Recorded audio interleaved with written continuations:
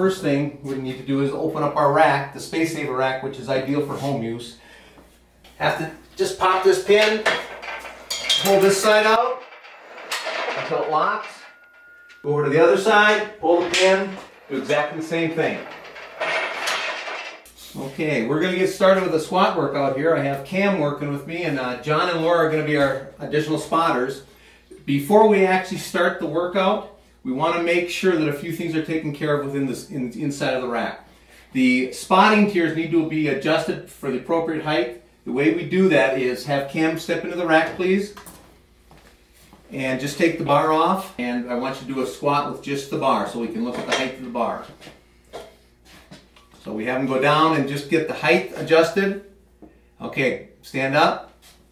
Now in his case, we're going to have to leave the bar where it is because he's right in between the two, and we want to make sure that when he's actually doing the lift, he's not ever going to touch that bar. And that's where the spotters come in to help. Okay, Cam, put the bar away, please.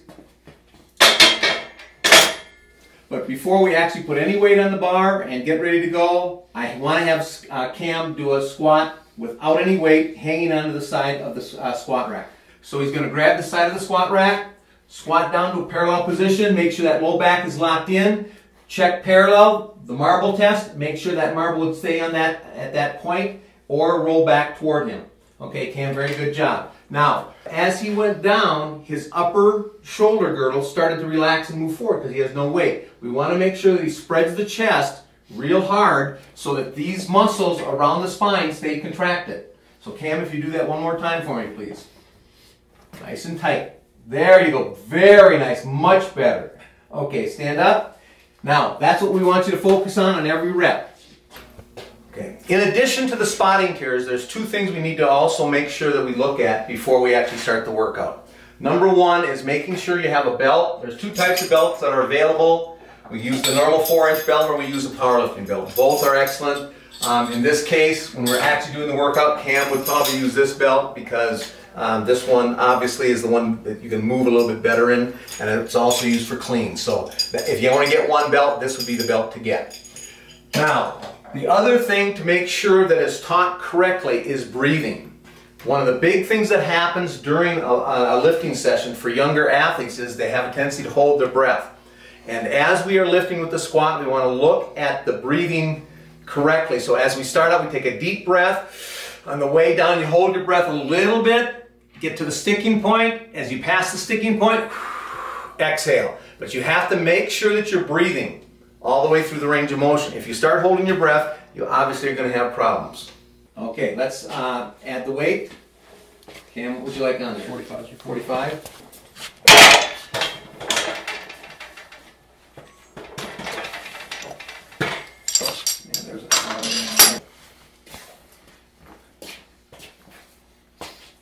Okay, getting started with the workout, we make sure, most importantly, that all spotters are working together and understand what we're trying to accomplish.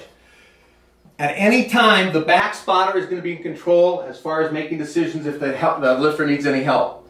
The side spotters will be standing with their hands under the bar at a 45-degree angle so they can see the inside of the bar, inside the plate. Their job is to make sure that they're checking technique and making sure that Cam is going to parallel. I will be the back spotter and I will have hands on the bar through the total amount of reps. I do not help at all. I make sure he stays in alignment and I'm talking to him the whole time, making sure his back staying tight through the range of motion. The side spotters will be talking also, making sure that the depth is correct. Okay, Cam, step under the bar. The first thing he does is he puts his hands on the bar in an even position, marking the position next to the knurling, so that as he grabs the bar, when he steps under the bar, he's going to be perfectly balanced. Okay, Cam, step under the bar. Now as he places the bar on his back, notice he does not place it on his neck, it's on the shelf. That's why we spread the chest. It makes a beautiful shelf for the bar to set on. If that does not work for everybody, you're beginner lifters, young people do it, this is the tool that we use called a man array, and it works great to position the bar correctly. Okay, now from that position, we want to make sure that Cam is directly under the bar. He is going to be in his athletic stance. When he lifts the bar off the rack, he stands straight up with it. One of the major mistakes is having this person have the butt and feet a little further out, back your feet up a little bit, Cam, and having the bar and then stagger your step. One foot in front of the other, a little bit more. And lifting the bar up like that, and then the bar, the weight goes all to the low back. Very, very dangerous. So we make sure we put the hips straight under the bar. He's going to stand straight up with it and back out with short steps. Good athletic stance. And we're going to do 3 reps perfectly. Okay, Cam, on your own, buddy. Here we go. Good. Looks very nice. Down slow, explode up. Get up. Very nice. Excellent. Good job, Cam. Looking good. Good depth. Very nice. Okay, walk it in. Make sure the spotters hold it. Squat it down. Very nice job. Well done. For the athletes at home, most importantly, regardless of whether it's at home or at school, notice that you always have spotters. No matter what kind of rack you have, what kind of system you have to have spotters. We feel that the Space Saver rack is one of the best home units simply because it is as durable and strong as any rack that we have, but it also gives you the option of being able to have a lot of space when the rack is folded up to do your cleans and deadlifts.